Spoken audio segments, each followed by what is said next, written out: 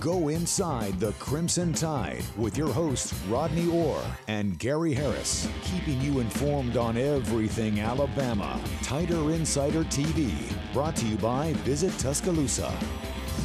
And hello again, everybody, alongside Rodney Orr from TiderInsider.com. I'm WVUA 23 Sports Director Gary Harris. This is Tider Insider TV, or as the late, great Mal Moore used to say, Tider Insider. Pretty much the way he said it. Perfectly. Used to love to hear him say that, Tider Insider. Tider Insider TV is in its 25th season covering Alabama, and this episode is brought to you, as always, by Visit Tuscaloosa. For more information on a great, great organization that helps commerce and tourism in our area, visit Tuscaloosa.com. All right, Rod, one game in, and I tell you what, it's hard to imagine that it could have started much more impressively. Let's get to the video. The Kalen DeBoer era is officially underway as Alabama's head coach, and he claimed his first win in front of a sold-out stadium at Bryant-Denny on Saturday night. 63-0 over Western Kentucky. There was rain that afternoon, but it was out of there by game time. The Crimson Tide dominated this game. This is some great video that our Charlie Abernathy got, just kind of the color and the pageantry of the game. And then when the game started, Alabama's defense was in playmaking mode. I mean, they were aggressive. They were athletic. They ran to the ball. They got interceptions. They sacked the quarterback. And then on offense, big plays. They ran 20 plays in the first half. 20 plays for nearly 360 total yards of offense. It was 42-0 at the break. For the game, Alabama racked up 600 yards of total offense, including 334 on the ground to just 266 through the air to just 145 total yards for Western Kentucky. So it was domination in every way.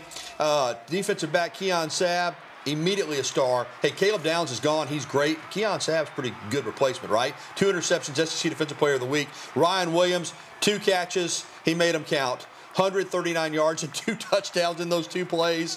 The 63-point victory for DeBoer is the largest margin of victory in a head coaching debut in Alabama program history.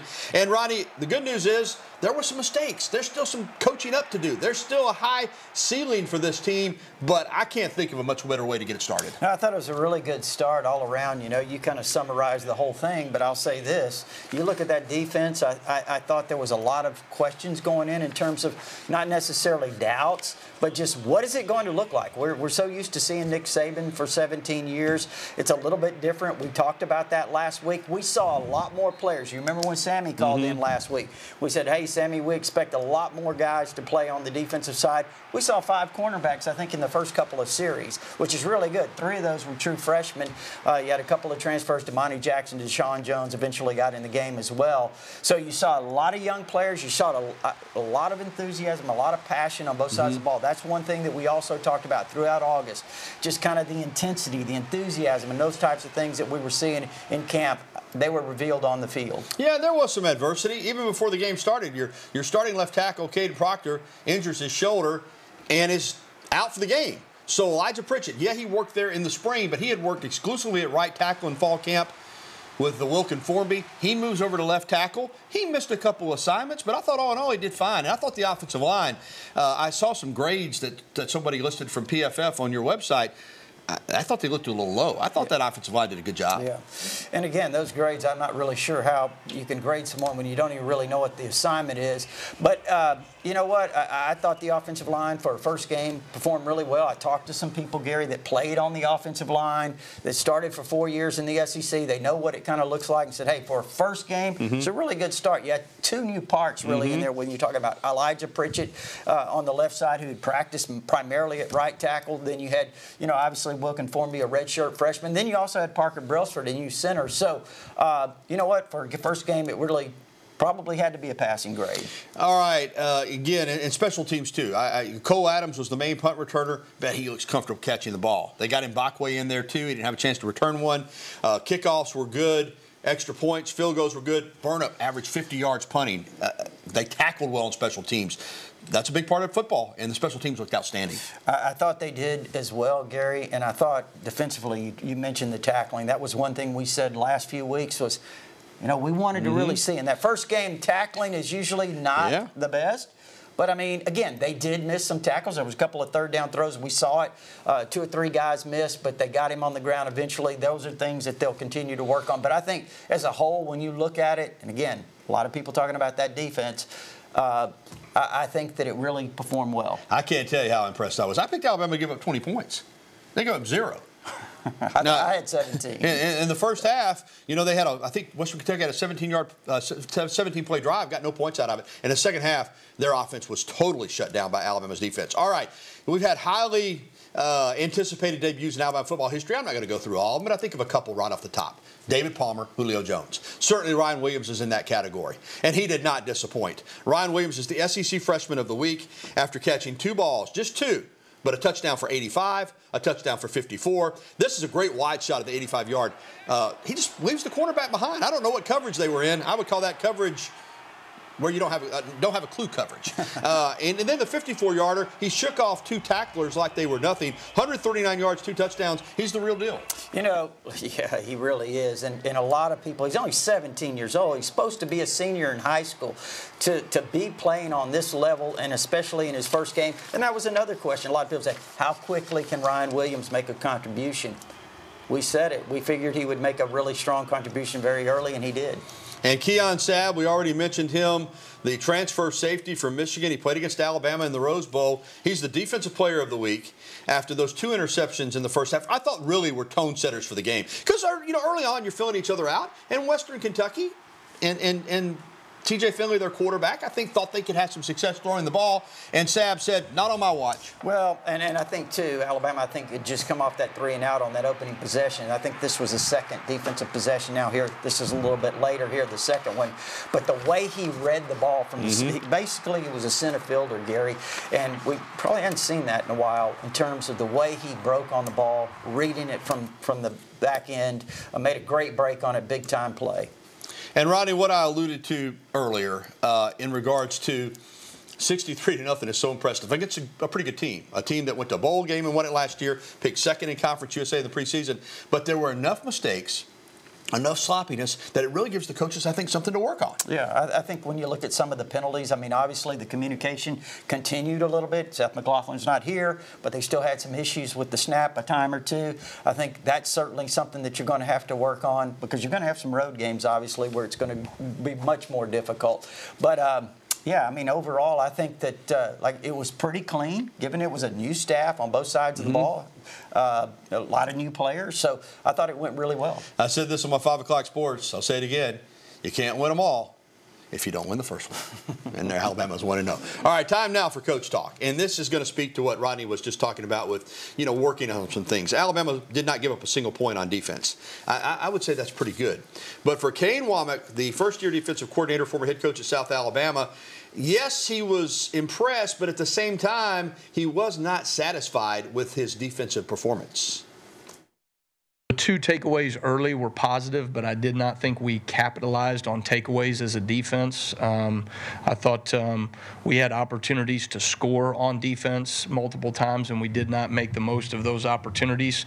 We also had opportunities in the backfield. You know, sacks are great, but sack-caused fumbles are way better, right, to get the ball back for our offense right there on the spot. So those are things that the guys have really been challenged. I did not think we met the standard of what we're capable of as a defense there, and so I hope to see a response in our players. All right, again, that's what a good defense coordinator does. We see all the positives, the takeaways, the sacks, the tackles for loss. He sees things that they can do better. Missed a few opportunities. Yeah. I think they he had wanted more turnovers. Yeah, and they had an opportunity. I mean, Deontay Lawson, again, not pinpointing him, he had a really good game, but he had a couple that he probably dropped. One for sure that would have been a walk-in pick 6. But, you know, you have those opportunities. But, again, I understand what Kane Wommack's saying, and he has to nitpick. Right? Yeah. I mean, you know, you want to make those plays. Yeah, but a good start. All right, Rodney, this is something some people may have seen. If not, if you've seen it, get ready to tear up again. If you haven't seen it, you're going to love it. This past Friday morning walkthrough for Alabama was something special, and they're going to do this regularly. Coach DeBoer introduced 10-year-old Susanna Ernest to the team. Susanna was diagnosed with a rare health condition in 2022, and she also faces a condition that impacts her heart. The Crimson Tide invited her to score a touchdown against the Alabama #1 defense. Now, her favorite position is running back. So she got to play running back. Her favorite player is Jalen Milroe, so he handed off to her, Rod. That was great. And then after she received the ball, she was escorted by the offense all the way down for a touchdown. So Alabama defense actually did give up a touchdown. And they blocked well for it, didn't they? The team celebrated and jumped with Susanna, and she led them in a cheer there at the end. If that doesn't, pull at your heartstrings, I don't know what does. Roll Tide on that one. Well, still to come on Tider Insider Television, South Florida head coach Alex Golesh talking tough back in the summer ahead of the season in regards to the Week 2 matchup with the Crimson Tide. You'll hear what he said. And also, we'll be getting to our score predictions a little bit later on, and we'll break down the South Florida Bulls. In our next segment, we'll get to know the opponent. South Florida's coming in here confident. Why not? They took Alabama down to the wire last year in Tampa. And as I said, a little bit later on, we're going to be getting your phone calls, emails, and tweets. 205-348-WVOA. That's the number, 348-9882. Go ahead and give us a call, or you can email us at the address on your screen. We'll be right back with the only show that takes you inside the Crimson Tide, our 25th season covering Alabama football. Tider Insider TV will return after this.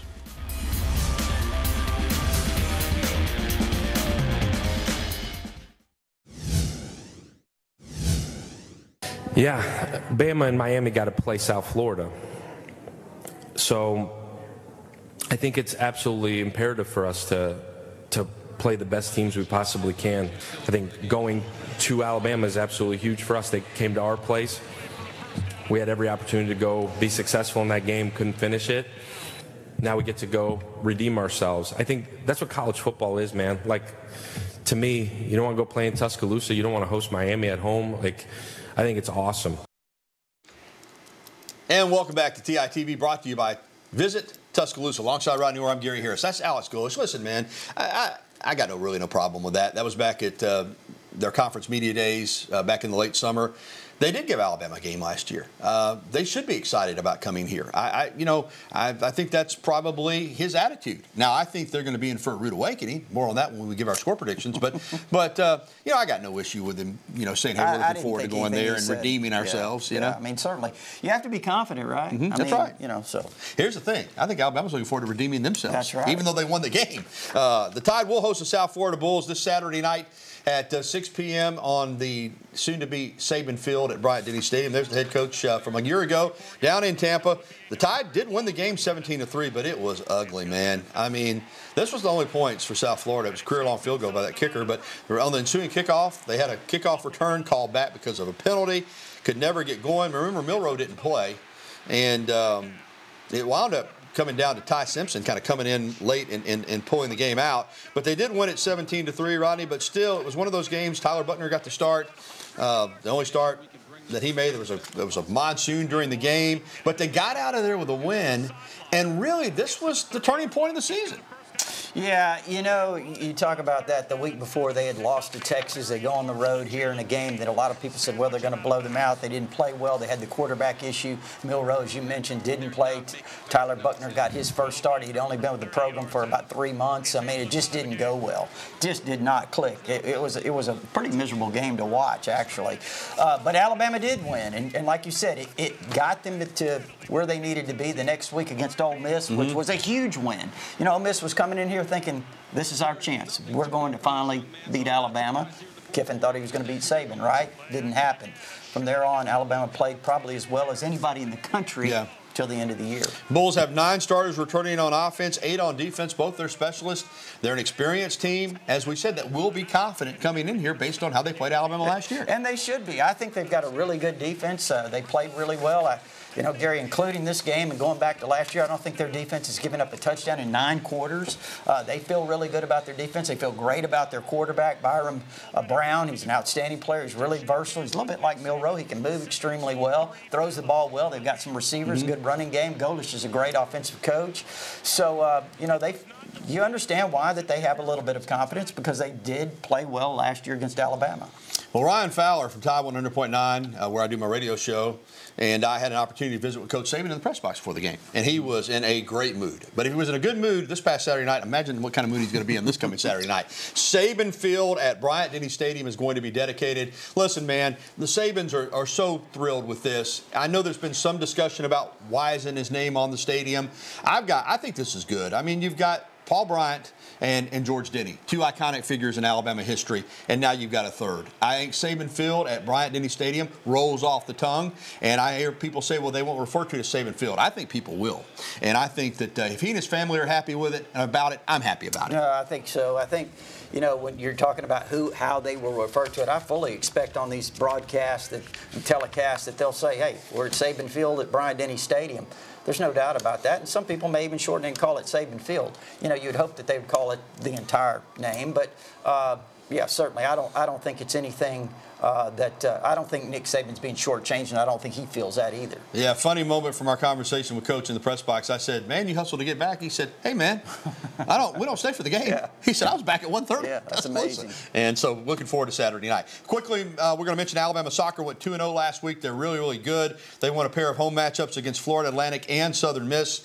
Alabama cruised to a victory over Southern Miss 4-0. They also cruised to an 8-2 win over Florida Atlantic. So Alabama's on a roll. They're 5-1 on the season, and they travel to face Purdue on the road this Thursday night. Well, still to come on TITV, Alabama Volleyball opened the season with a trio of games in Foster Auditorium. We got more on that coming up. But up next, we're welcoming your phone calls, your emails, and your tweets. Tighter Insider Nation, this is your opportunity to get through on the phones with us. They're open right now. Phone lines 205-348-9882. We want to hear from you when TITV continues.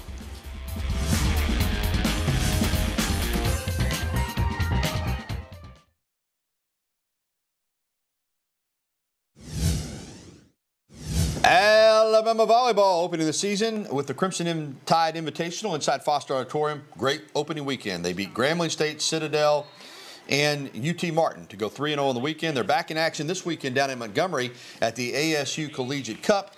So Alabama soccer and volleyball off to fast starts this season. And welcome back into TITV. We're off to a fast start tonight. The show has been rocking and rolling. Let's keep it going with our phone calls. Leading us off tonight is our pal Sammy up in Walker County. Hey, Sammy. Hey, Gary, Rodney. Hey, I thought this, believe it or not, I believe the defense played great. They really did. The offense was super great. But I was going to comment on that Ryan Williams. That second touchdown, people wonder why they go after that elite five-star talent. He showed it on that move. When he caught the ball, he planted that foot and he made that move. That's the elite talent. That's why you recruit those kind of guys. You know, Sammy, I think you're right, obviously. You know, a lot of people have been asking, who does he remind you of? They always want comparisons. You know, I thought watching him in practice a little bit, he reminded me quite a bit of Devontae Smith. I think on that play, Gary, the way he, not this one, but the other one, the second one, when he broke that tackle, reminded me a little bit of Palmer. Mm-hmm. The way he moved there. So he's got a lot of great ones in him, I think, Sammy. Yeah, thanks for the phone call. We'll keep this up just so you see it. Well, I was going to see it real quick. Let's just see it real quick. This is what you were talking about. Watch this. 1, 2, get out of here. He's gone. All right, let's go to Tommy over in Romulus. Hey, Tommy, good evening.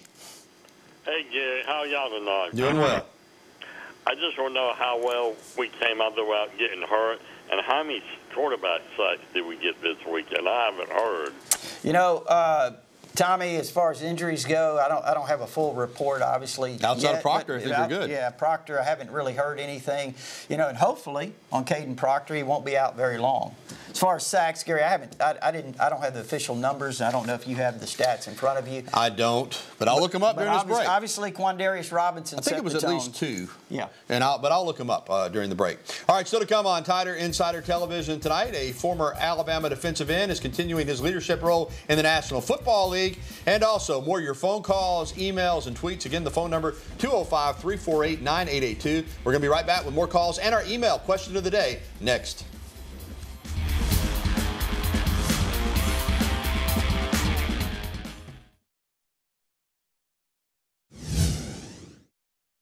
Earlier today, the Houston Texans announced that former Alabama outside edge rusher Will Anderson Jr. will be a team captain in just his second season. The reigning Defensive Rookie of the Year joins C.J. Stroud, Larry Tunsil, Jimmy Ward, Azeez Al-Sharir, Stephon Diggs, and John Weeks as captains. He's a good one. He is a leader, and he is a great player. All right, welcome back into TITV. And only one sack officially against Western Kentucky, but a lot of pressures. Yeah, the one we were talking about, Quandarius Robinson. Yeah. Affected the quarterback, that's for sure. All right, let's get to our email question of the day.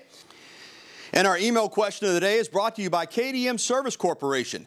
At KDM Service Corporation, heating and cooling isn't just our job, it's our passion. All right, let's get to it. And it is from Margie and Coleman. What do you think of Coach DeBoer's game day hoodie? Listen, I have been asked about this so much. I'm going to be nice because I don't think people mean it in a bad way. I understand there's an expectation of Alabama football coach. Great video that we have up there. I think he's got to be who he is. He's got to wear what's comfortable for him. I don't have a problem with it. I'm not knocking you if you do, but I'm just saying I think it's fine. I thought it looked great. I mean, you know, again, every coach has his own style. I watched him at Washington. He wore similar attire. I don't really get it. I don't know why it really matters, but it does to some. All right, let's get to one phone call before we close it out because Rick and Brent has been patiently holding. We got about a minute, Rick.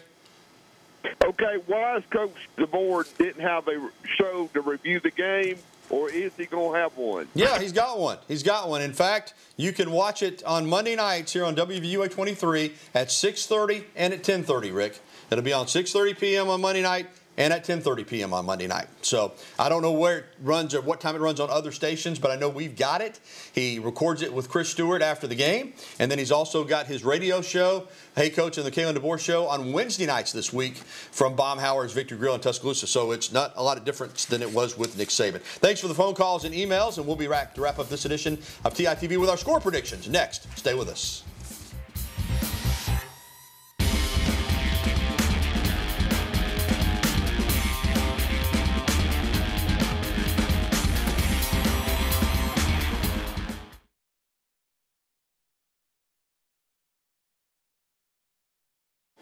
Time flies when you're having fun. We're about out of time. Score prediction time. Rodney, lead us off. Well, you know, I think the Alabama players, a lot of them still remember that chatter last year after that game against South Florida.